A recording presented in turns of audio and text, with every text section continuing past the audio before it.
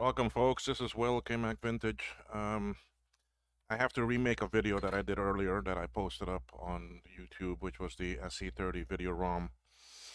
I made a new scene, and I forgot to add my microphone to that scene. So anytime that I went to show you the actually desktop and the application, you could not hear what I was saying. So I will remake the video, and I'll make it a bit better, I hope, and show you what it all is. Anyway, Saturday morning, it is right now almost 10:30 here in Cayman Islands. 80 degrees, nice weather outside. We had a little bit of rain this morning, which was kind of nice. So I do have my gardener outside doing work in my yard. So if you hear noise coming from outside, I'm sorry. Well, he's pretty much done mowing and all that. So yes, we have to do yard work year round. During the winter, we don't get a break. Because grass here continues to grow regardless, no matter what. So anyway, what this video is about is, as you know, I do the SE30 reloaded boards, and I buy and or get from other people also for me to move for them, reload for them. Um, I may get I may get SE30 reloaded boards to do that are missing some chips. And one of them that could be missing because it's close to the battery is the video ROM right there. Okay, now this one here, the reloaded the donor board I used for me to make this one for actually Ron did not come with the actually video chip, so video ROM chip. So that's how I knew I would have to do something for me to make them or do something with them myself. So knowing that, I discussed with some other people in this hobby what chip this is and what I can use to make my own, and if I can make my own, and it turns out that I can. So the original chip that is there is an Apple custom ROM chip, and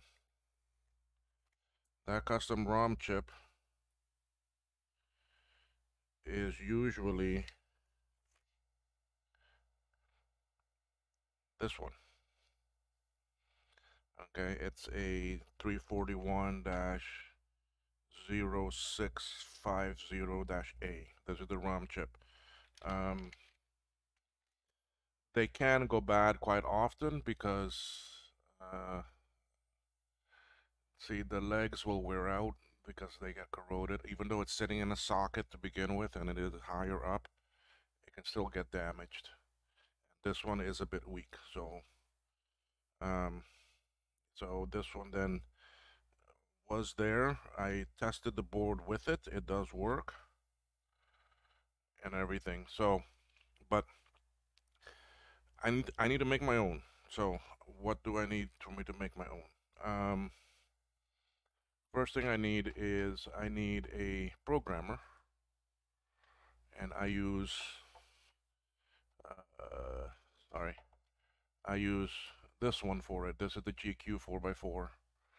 Has a USB input and it has external power input, which I will need this for me to program these chips. Okay, so without due course, let's plug this in. Okay, software is seen and everything. It's there. See, there's coming up. Okay, now let's go back to the scene itself. Let's go back to here. Here I need to tell it what chip I'm using. So these chips that I'm using are the AM2764. They're not the 2764A or anything. It just says AM2764. Now, in here, if I type in 2764, you'll see that I get 2764, then I get a 2764 21 volts, I get a 2764 12.7 volts, I get a PLC C32, but that's an A. I get AM2764A and all these other ones, okay? I tried most of these. I tried all of these here. Don't use an A, don't use any of these other ones, okay? This chip boils down to being the first one, just the plain old 2764. When I do a select, it's gonna download some stuff and check some things. They're there, and it's showing me here how I have to put this chip into the socket. So I'm not all the way up to the top. Okay, I start at pin 7. So I'm not gonna put in a blank or that right now. Right now I want to put in the actually original. So I'm gonna put in the original that way. Here we go. Okay, so down on the bottom like actually this, and then lock it in place. Oh, open it, lock it in place. There it is. Okay, so now that's in. And all I want to do right now is I want to read this chip. So I'm going to come here and click on the read. If not, I can go to commands and I can choose read. Okay, but this is also read here, this picture with the R. So I'm going to read that chip. Now I can go to my buffer and there it is. There is the image. I just dumped this. And there's not much code in it. I find there's more acknowledgments, what's kind of funny. Here we can see Mac SE30 Engineering Hall of Fame, video software by David Fong, CPU software by Bob Harold, and the original cast of system software, blah blah blah and so forth. And this is built into the ROM, and for some I've never seen this anywhere displayed in the system. So anyway, I guess it's just in the ROM, and then the rest is blank. Really, there's not much in here. Anyway, so once I have it, then you can do a save, and then that will save it to a file. I already have this as a file. You see it there, SE video dump bin. So I don't really need it. So I can technically clear this buffer. The buffer is all cleared now, like I never read anything. I can go load, and I can load my actually original, and I get the same thing. And see, there it is. So I have the 2764 in there.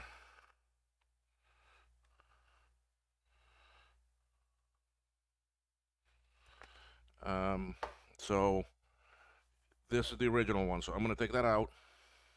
Okay.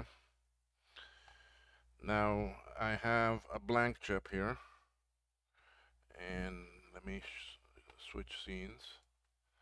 Okay, so here's my blank chip. Okay, and I'm going to put that in the same way.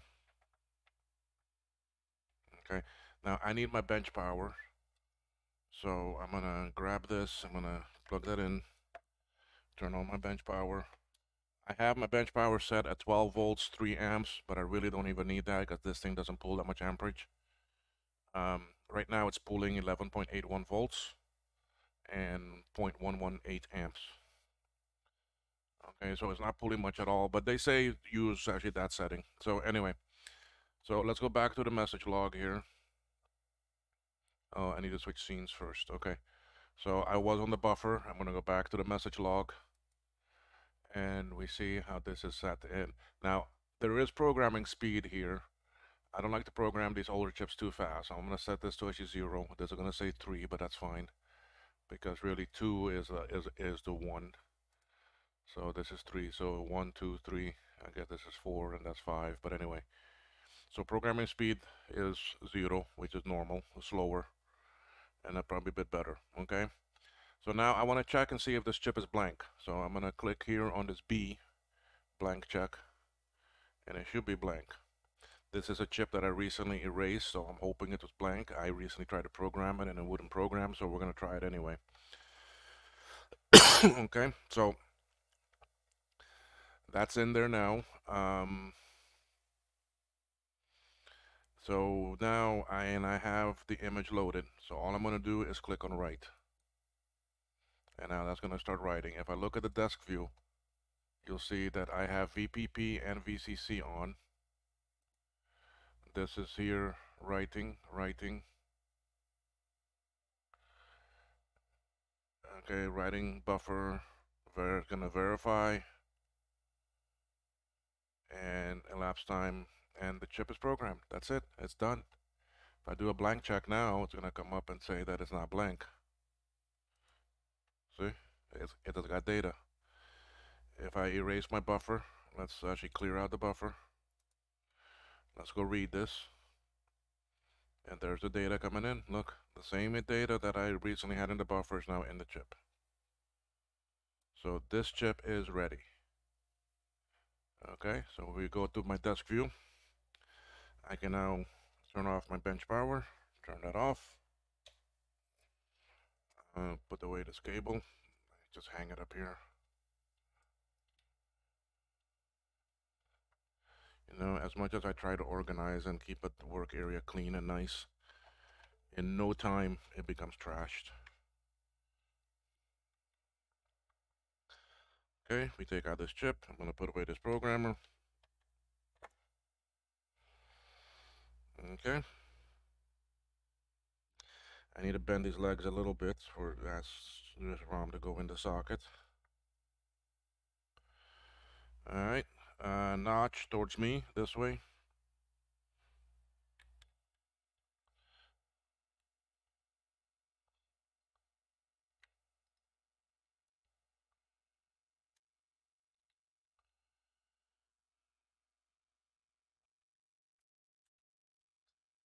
A new chip that I have not had in the socket. Okay, there we go. And it's in. Alright. I don't have memory in this board yet, so let's put these in. These are brand new 30-pin sockets. And I love these sockets. They're so nice. It looks like it's the same manufacturer that makes the ROM sim. So I might go back and buy the rest that these people have.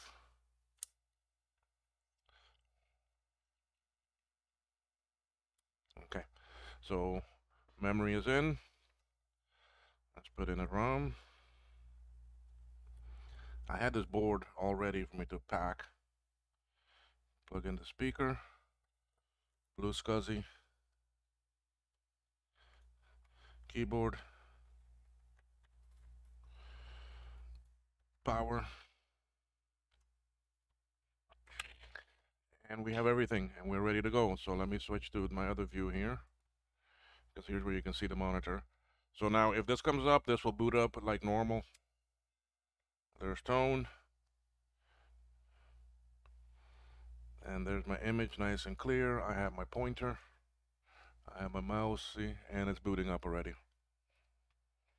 So this is with a made ROM, not the original, not the one from Mac, but one that I made.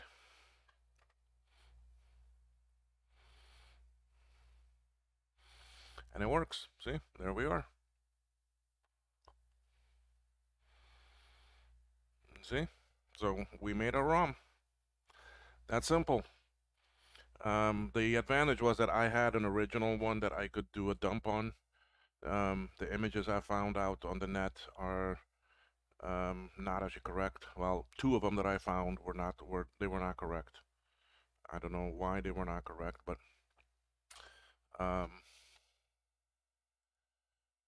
maybe let me check one thing here, because that was the thing, was that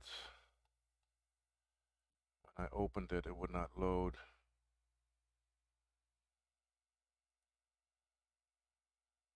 Let me select the chip first.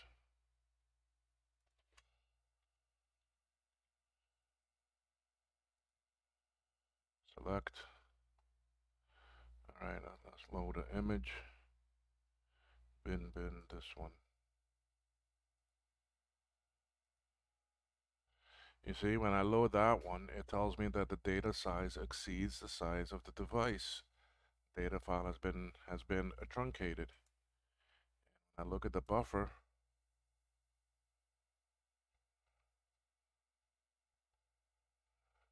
It's just garbage in there.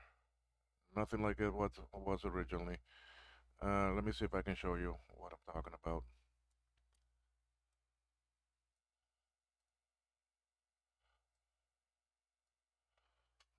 Okay, so let me exit the program. We'll just start brand new. That way you can see. Yeah, I do not have a programmer attached to it right now, but that's fine. Did not get response from programmer, demo only. That's fine. Okay, device, and this is a 2764. We'll select that. We'll go and load the image. This is the image that I downloaded from Braun. Okay, so you see, it says it's the right image. I go open, look, see, and when I go look at the buffer, that's what is in there. Compared to what is in it when I read mine, see, we got text, we got all sorts of different information. So something's not right with his image. And that's why I was having some actually trouble with it last night, and it would not work when I was trying this. So here we are with a modified, well, a self-made ROM that was working. Okay. My next actually reloaded board I'm gonna use the PLC sockets for the ROM instead of a SIM socket. Now I cannot have both installed on the machine because one overlaps the other.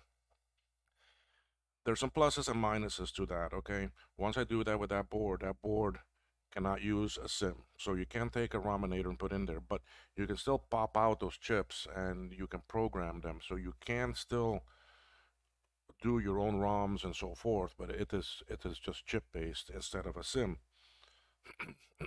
So I can still put in ROMs that are bigger, chips that are bigger, EEPROMs, and still make a disk image and everything like you can with a SIM. But it's just PLC because these SIM sockets are getting harder to find. Okay, and what is on them anyway? PLC sockets. Okay, I mean it is like this. Okay, this is all it is. All right, this is these are the sockets that get put on here, and the chips that actually go in. Okay, so I can technically, well, not on this board because the ROMs for the reloaded, you have to do a byte swap or sorry, bit swap. You have to actually reverse the lines or something like that. So, but yes, you can. I'm gonna try it with them and actually see. Because although I do have some actually SIM sockets, I don't have too many, and they're hard to find. These are 64-pin SIM sockets, and they are hard to find, very hard. So unless I can find a good source and I can buy another 300, like what I did with the actually memory SIM sockets. So, but anyway, that's it for this video. Um, you see there that I have this running, and it works just as normal. There's no difference. So I can pop out this. I'm gonna erase this chip back.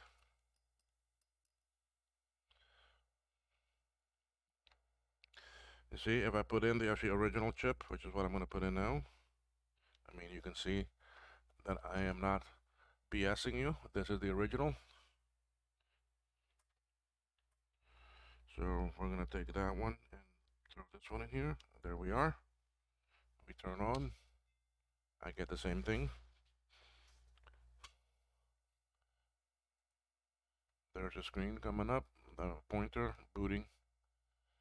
See, so I get the same thing. So those, I got 3 chips there to erase.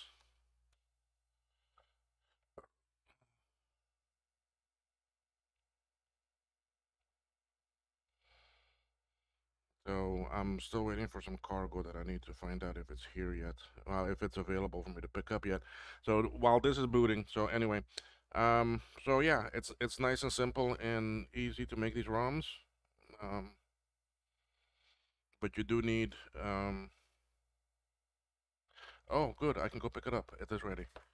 Um, the why did I not get the email? The chip, you just need to know what actually chip you need to use. And once you have that, then you can program it. The TL-A66 2 Plus programmer will not do these chips.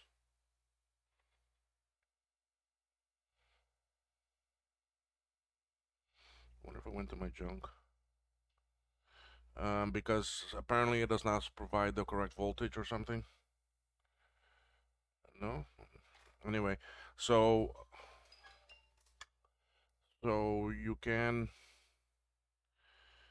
you have to use one that can inject additional voltage in. There is a way that you can technically mod this. I've seen some people do it. They'll take the chip and they'll put it in. Now in here, it's got to go in the actually right way, all the way up. But they'll bend out pin 1, and they'll connect 12 volts or 21 volts to it from their bench power, and then they'll also connect ground to the last pin and put it in just like that. So one is bent out, but the last pin here, ground pin, is still connected into the socket and it's also getting ground injected, which is fine. You can do that, and then you can program it. There is no 2764. There's no plain 2764 on the TL-A66 plus 2 plus, but there is another chip that you can use that is the same type. That's the same. It just has different voltage, but because you're actually injecting the voltage, it really doesn't matter. So if I'm not mistaken, I think you can pick the actually AM2764A, even though the voltage will be different. The voltage is not being injected by the actual programmer; it's being injected directly from your bench power supply, and it will program. So there is a mod for that. Look it up on YouTube. It is on there. That's how I found it. So you can find it yourself too. And we can see here that this is working. This is the original chip. We're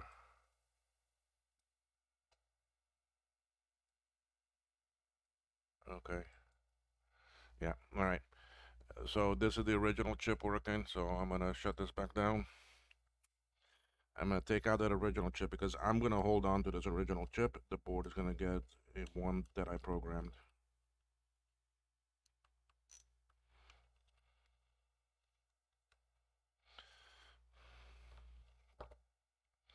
So here's the one that I programmed that I'm gonna throw in there. There we go. Doom. Let's just make sure it works. We got chime. The video comes up, it comes up, I'll turn it right off. Yeah, and there we are. Yeah, okay. So we are good to go. I'm sorry I had to actually remake this video. At least now in take 2, it's a bit better. So if you all like this video, please do a thumbs up for me. Comments appreciated. I'm sure this is going to be beneficial for a lot of people that need to make their own ROM. And so anyway, I have to get ready to go to town. I have to go pick up that piece of cargo that arrived. It is I have a MacBook Pro for someone that I need to swap out the screen, so I'm going to be doing that. I'll probably make a video of it, although it is not vintage. I'm sorry. It is still some work and it's neat to do, and I like to record it so that I have it. All right, everyone. See you all later. Take care. Bye-bye.